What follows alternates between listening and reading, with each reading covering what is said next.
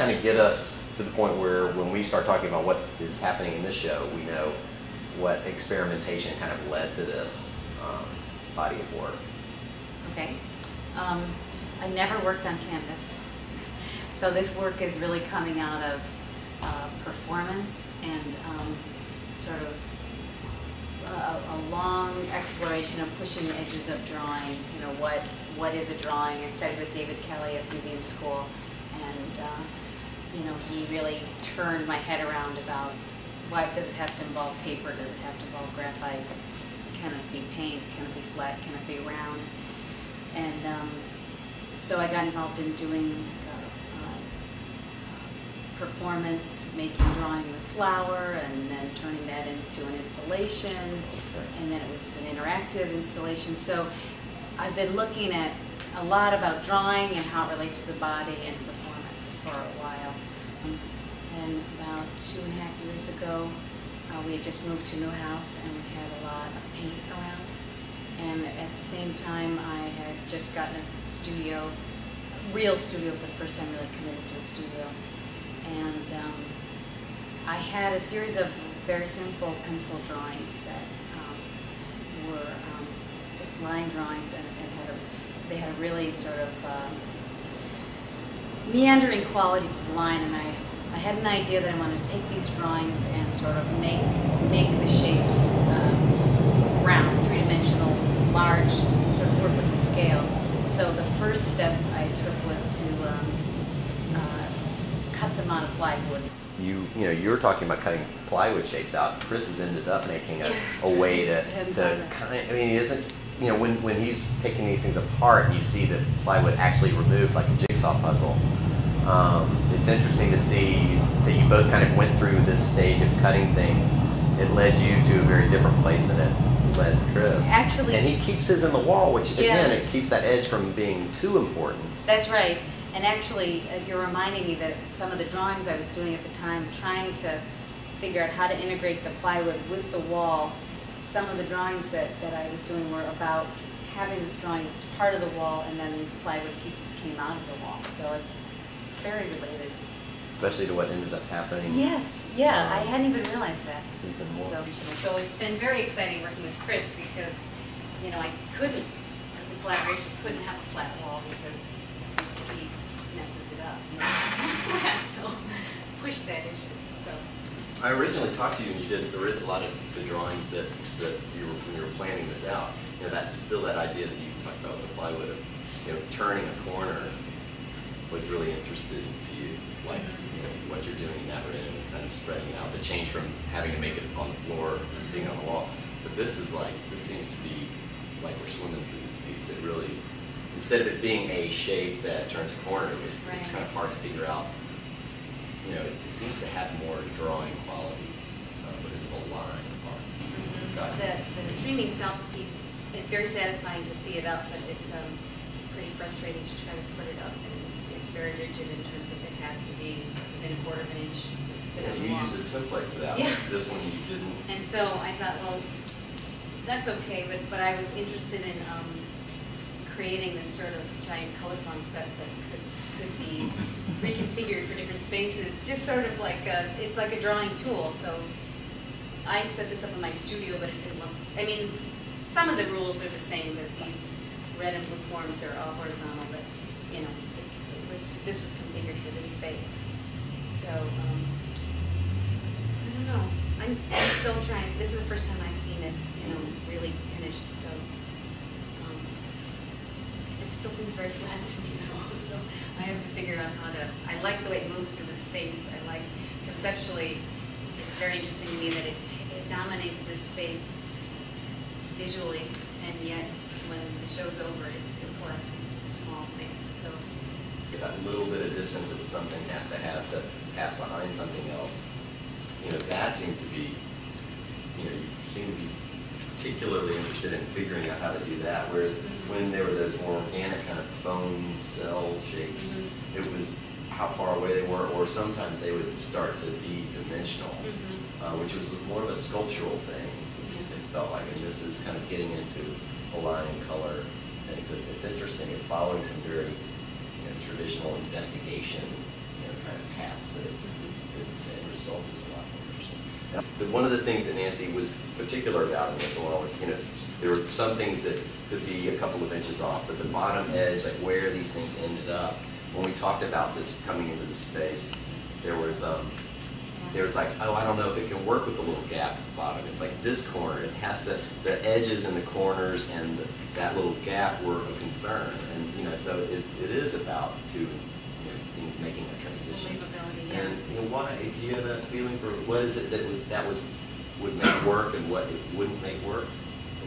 Yeah, I guess just to would it be have this seamless kind of feeling that the floor in my studio was painted the same color as the brick, so I didn't know how the brick would work. I think it works just fine.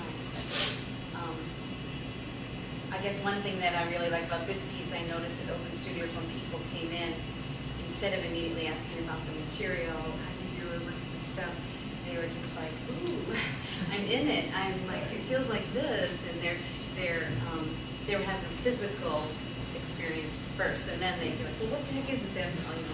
But that came later, so that I like a lot. And you had said that your things going off the edge and shooting up into the ceiling was a different way of working than Chris, as far as like kind of some of his paintings and things will touch an edge, but it seems to be about the space it's inhabiting. In fact, I didn't know that a little bit, but you were saying that was one of the things you thought was going to be challenging to resolve. Well, yes, yeah. So, if it gets too close to an edge, it'll sort of highlight the edge and highlight the surface too much. But there's also a part that I just like it sort of swimming out the middle and just sort of have a quiet around it. I can't really explain that aspect of it too well. Did your installations, I think Nancy did some performance and some installation and some things, and I wanted to go back to the chronology of how you kind of came to sawing holes in the wall versus other ways you worked. Well, sort of a long, sort of step-by-step thing. I remember, I think I can all trace it back to this point when I was an undergraduate, and I was like right on the cusp between, when I was figuring out what I wanted to paint, I was doing all paintings. And I was right on the cusp between realism and abstraction. I was really, I didn't want to give into abstraction until I knew that I had to go there. So I had just taken this trip. I did a semester in Rome, which totally blew my mind. And I did this body of work there with the thing that was most exciting to me about Rome was how, not just how old the place is, which is what strikes everyone, but how there are these old buildings and old streets that seem like they've been there before, humans almost, they just seem so solid. And then there are all these brand new shiny cars and Vespas streaming through them like blood. And to me it seemed like there's this place and then there are these things, and old and new, and they move so well through these structures and these environments, but also at the same time they seem to be so different. And I didn't really understand that at the time, but I got back to Seattle and finishing up school, and all this stuff was in my mind, really sort of clogging it up. And I was taking this drawing class with one of my favorite professors back there, and I just kept drawing cars and trucks all the time. I thought it was crazy. And, so he told me to make a three-dimensional model of what I was trying to figure out. And I was like, whoa. And that's when I popped into abstraction, was at this three-dimensional model stage where they still sat on the wall, like you still had to address them front on. There was this two-dimensional plane thing that I was going up with. But going into the three dimensions was like, it was so much easier to understand things. And then right after that, I sped into abstract painting. So whenever I get frustrated with painting, I call myself a painter, but whenever I get really frustrated with painting, I'll go back to three dimensions, because I just understand things better, and it's just different. I think the sort of pendulum swing between 2D and 3D is what sort of gives me my power, my energies to, if I go back and forth, it keeps both of them strong. So this thing came about after a frustrating time in grad school at Mass Art, where my paintings didn't look like this at all. They're actually really sort of, they kind of look like minimalist, abstract, geometric things, and I was going back to, like, trying to figure out, I guess back to the Rome thing, or life, where there's old stuff that exists and new stuff comes along, and then how over time do they just sort of become one. So they're still separate, but they're also the same. So those paintings I felt weren't working, and so I was having trouble again, so I did more three-dimensional stuff. And was making these little constructions that I'd stick to the wall, but then they were all colorful, but then I'd paint them white. And I didn't know why, I just kept painting them all white. And I think it was because I wanted them to sink into the wall more. Like I wanted them not to just sit on the wall, I wanted them to go in sort of like a two-dimensional way, even though they're three-dimensional objects. It's completely confusing and paranoid time, but I did a large installation, which kind of relates to my paintings, the drawing, and the collaboration, where I did this. I took a corner of a room and just made a huge collage and kind of threw it in the corner with carpeting and aluminum and poured paint and everything, just to try and get these objects like stuck into the wall, like pushed in, so that it became more like a painting. And I don't know if I was totally successful, but then it led to working directly on the wall. And I was drawing after that, drawing and erasing, because I was after this sort of history, but also a space, a two-dimensional space. And then I don't really know where the idea is. A cut came. I was going to do a wall drawing, and I said, when I'd add three-dimensional, then I could cut it. And it turned out to be a really good. Also at that time, another professor was talking to me about transformation. He just asked me one day, he said, what do you think about transformation? Who was that? Jim Kimbrough. And I was like, he left the studio, and I was like, and he explained a few things, like how in a part of a painting, some of the paintings that he was looking at that looked kind of similar to this, how maybe a part could, he was really excited about how parts could be a thing, but it could also be a space, or how parts like the blue could come in here, and this could sort of assert itself as a shape as well as a space. And so he was talking about that thing, that wonderful thing that happens in art where things can be two things at once. So I was constantly thinking about that and trying to put that in everything. And when I got into the wall cut drawing, I was excited because it sort of happened. I didn't even have to push it in there. So three-dimensional, two-dimensional, and the cuts make space, but they're also line, and the erasers make history, but they also make space. So I keep doing it because they're like a perfect solution to all these things that I'm trying to put together. They're sort of opposites, but also work together. So. But you use much more color in your paintings that are doing that, and the wall cuts stay relatively monochromatic. Have you considered or tried coloring these, or? I've been thinking about it. I like how, to me, it relates a little bit more. I think we're so.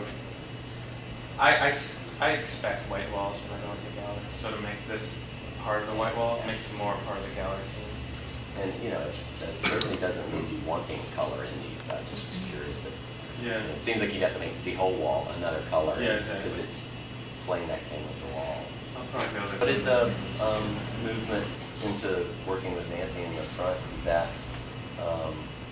whose idea was it to change the color of the wall? Where did Nancy go? That was mine.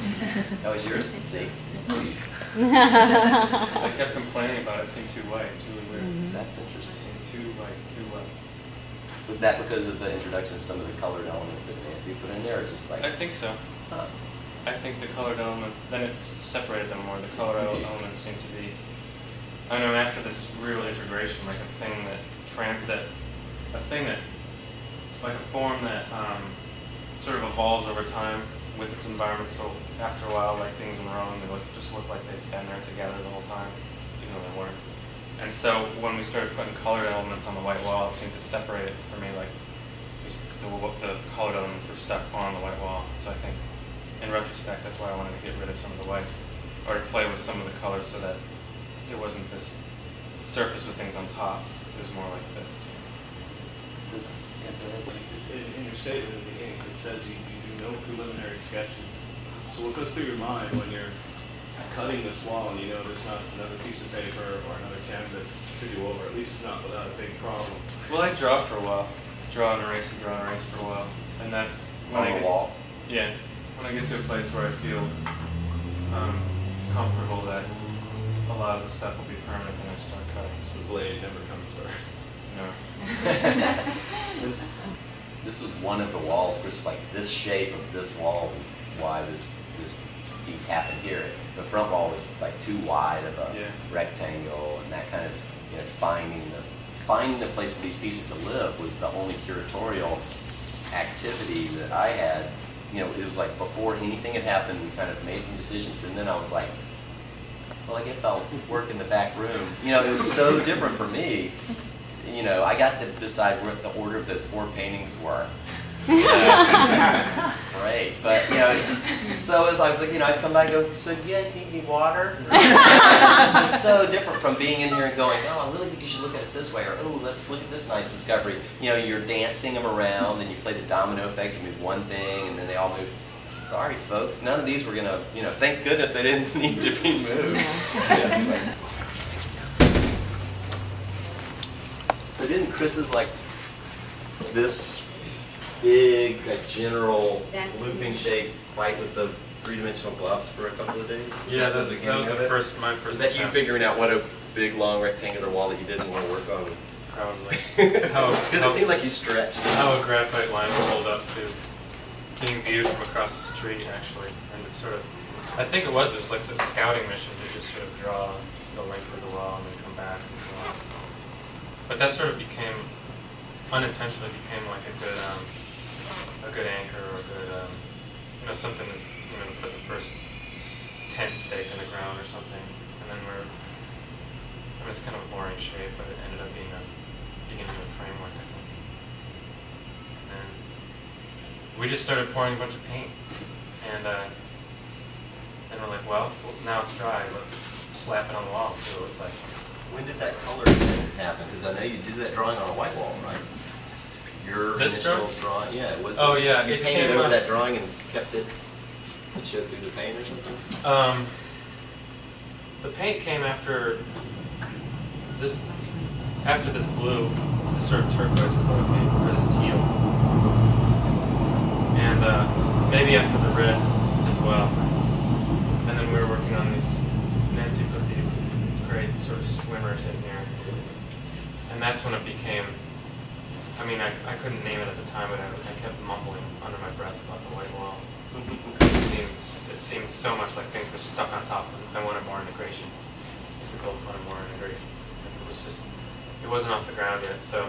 I think that might have been Saturday night when we were feeling like, whatever.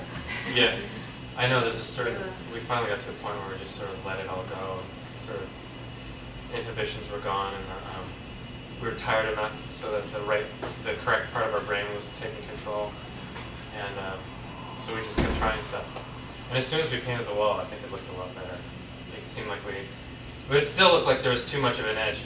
Then you started complaining about the edge between that color and the white. And I'm like, well, let's make a half and half color and put some spots in. And then like it started to work, and then there's like more started to register spatially, and we just, at that point, we talked very little, and just sort of, what about this? What about this? What about that now? And then we just started putting things in and taking things out, and trying to make it, I think you added a nice sort of dynamic, spread out, openness to it. And I was all about integrating, so they sort of combined. And then we started getting crazy, and I think it was your idea actually to cut this out and pop it out. Why don't we cut that? Because you've been spying my jigsaw for days.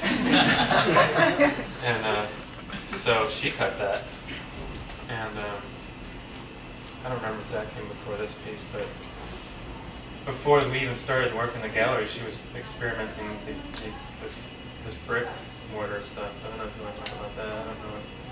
Well, originally, That's what I had you do. proposed to James to do a room-sized piece, pouring the whole floor in the other room, and lifting it up and attaching it to walls, so that basically the drawing of the brick becomes its fabric that drapes down onto the floor. And then when we figured out the configuration of the pieces, there was no room for that. And I actually wasn't too sure if I could do it technically, and didn't have enough time to figure that out.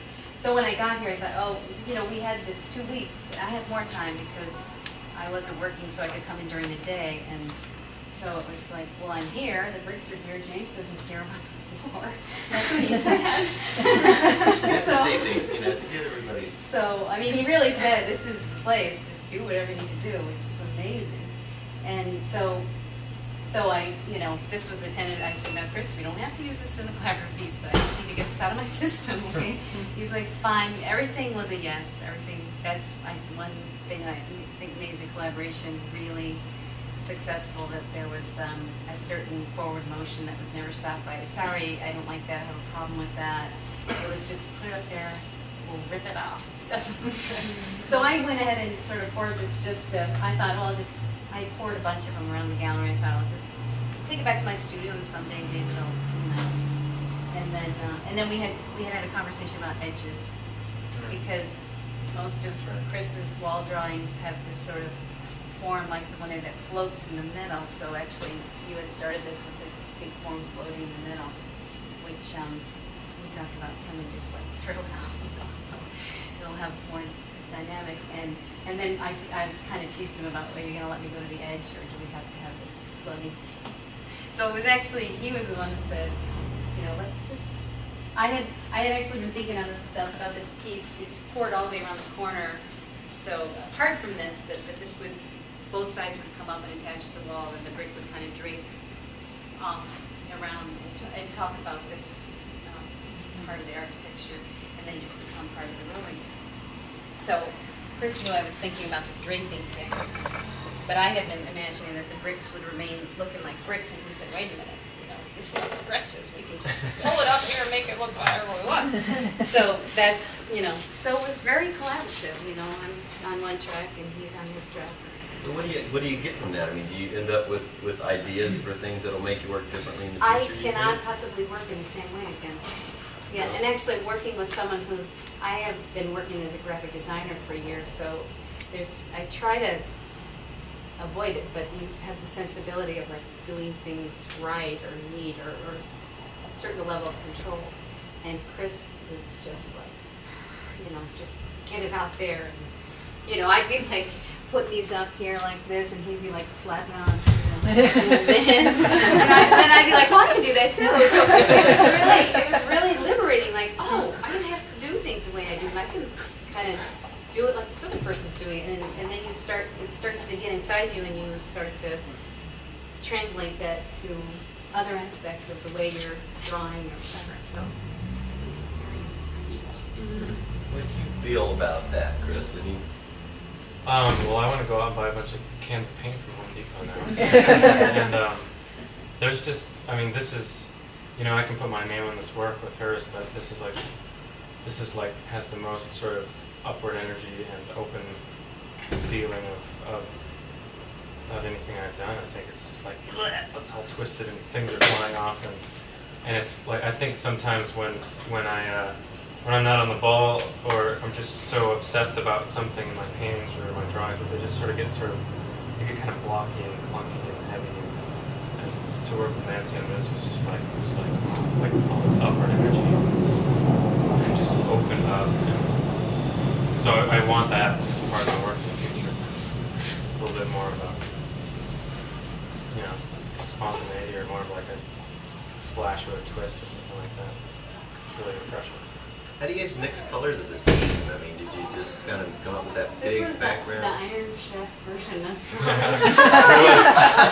Let's paint the wall. What colors did you bring? We had certain, whatever paint I had in my studio, I brought. And so the great thing about the time sort of constraint was that there was no preciousness about what does the red mean, or it was very visual, what would look good here. One wonderful discovery for me is the way I've worked is to pour the paint, and as I talked about, the paint has a certain movement which is really important to the work. But then once it dries, I just accept that that's what it's going to look like. And since we didn't have the issue of this has to be able to be removed, we could just attach it right to the wall, and also we had to pour it pretty thinly so it would dry quickly. That was actually a nightmare trying to get these things off the plastic, and then they would just fall into themselves. So we came up with our own professional method of removing poured paint from plastic. But once you get it up on the wall, then there's more drawing that happens. Like with these, the original drawing didn't look like this, but it's like, oh, I'd really like this shape to come down here, so just pull it, and there's, and you could just, that is really exciting. that there's the initial drawing, but then there's the sort of working with it, you know.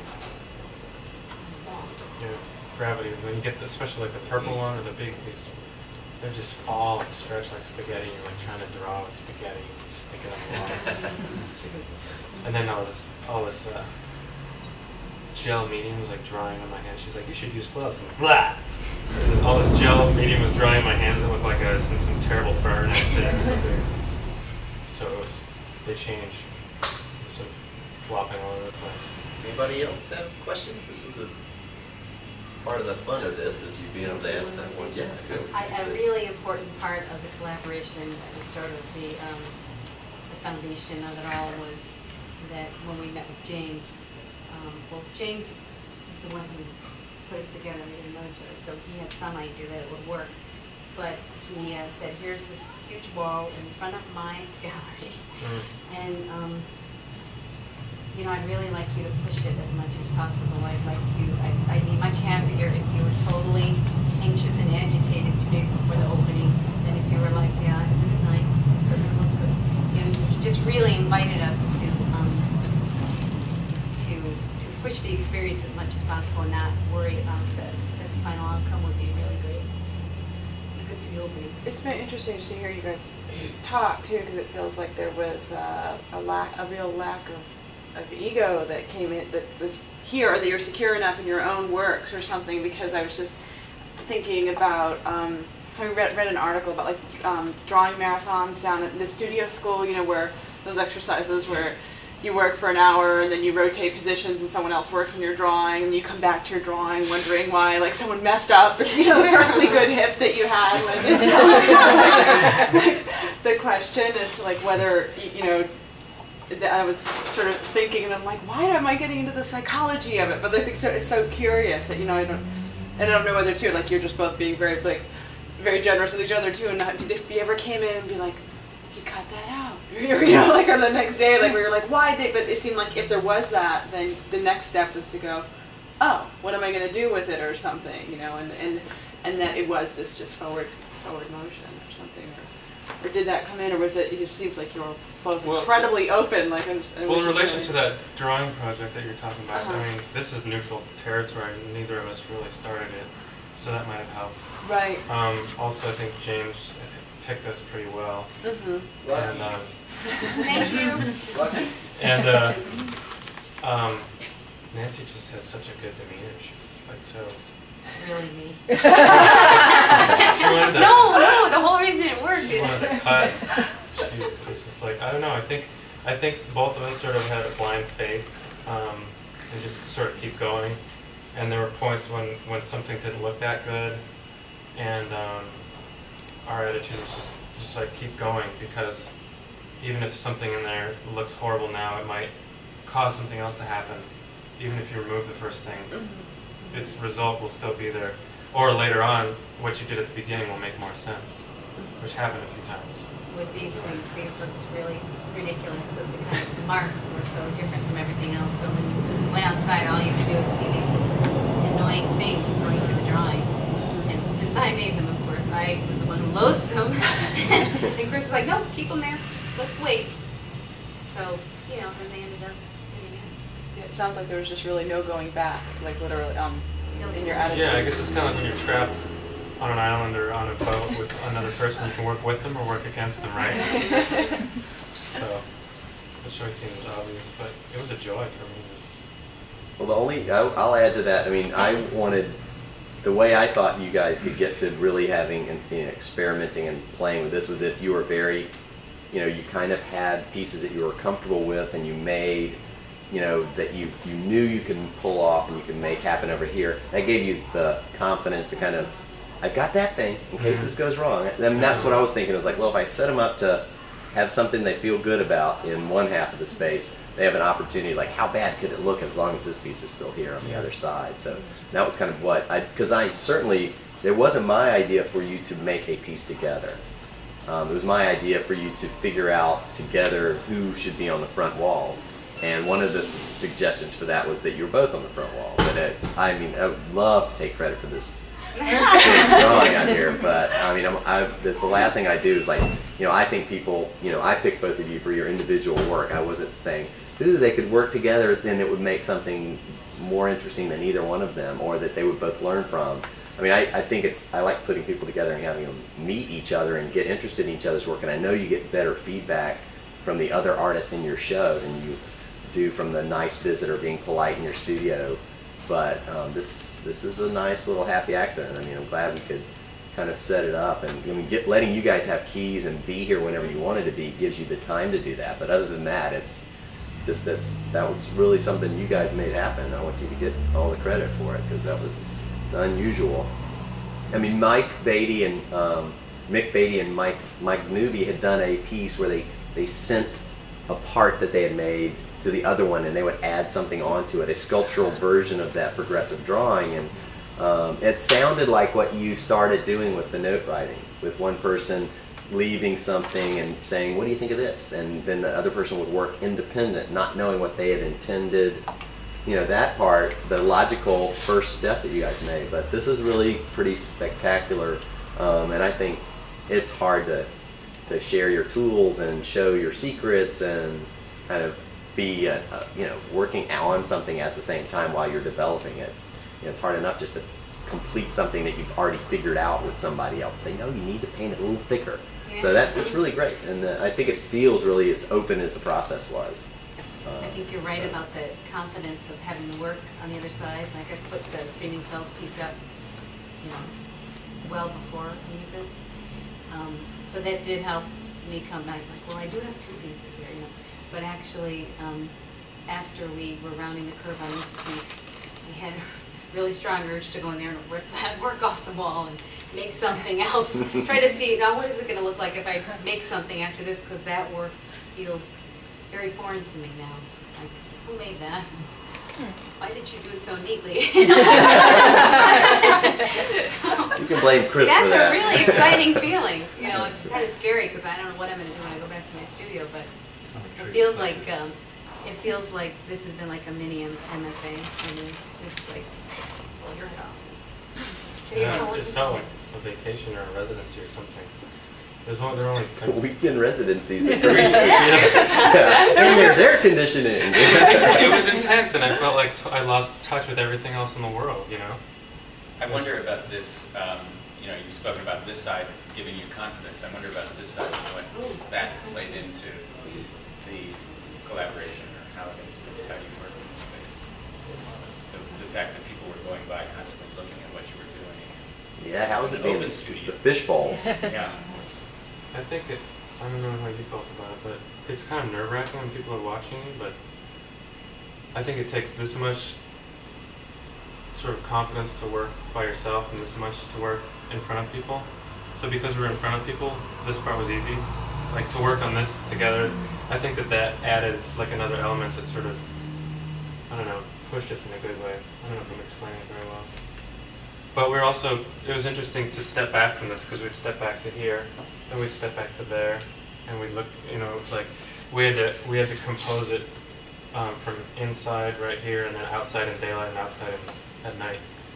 So, but I don't know, it was fun being here.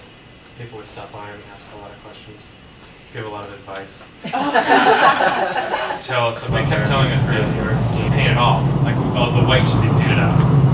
And then I saw him a few days before, and he was just standing out here like with a green hat on and dressed up in like a coat. It was like 99 degrees out, just like scowling in the window. I know that guy. Then he started talking through the door over here, and then finally it came out. He was a closet artist. I think for me, since I had more time to come during the day, I needed to like come and inhabit the space and bring my yogurt and my teapot and daughters. Yeah, daughters.